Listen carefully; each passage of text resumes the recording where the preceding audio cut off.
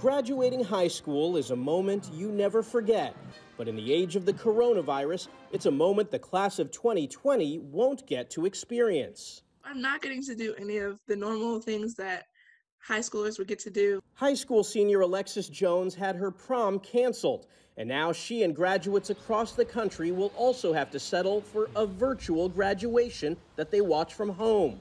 18-year-old William Bell was looking forward to having his family watch him walk. It is kind of disappointing just to know that 5 years or 10 years down the road, when we look back at our high school career, we won't have any pictures from graduation or any memories from prom. But schools and parents are coming up with creative ways to celebrate. At Redwood Christian High School in California, each student is getting a personal 10-minute graduation. Their family even gets to hand them a disinfected diploma. This is for our kids. This is our graduates, our seniors. They have been through so much. Senior year is supposed to be the best time of high school. At University City High School in Missouri, more than 100 parents held a parade for their graduating kids, honking horns and holding up signs.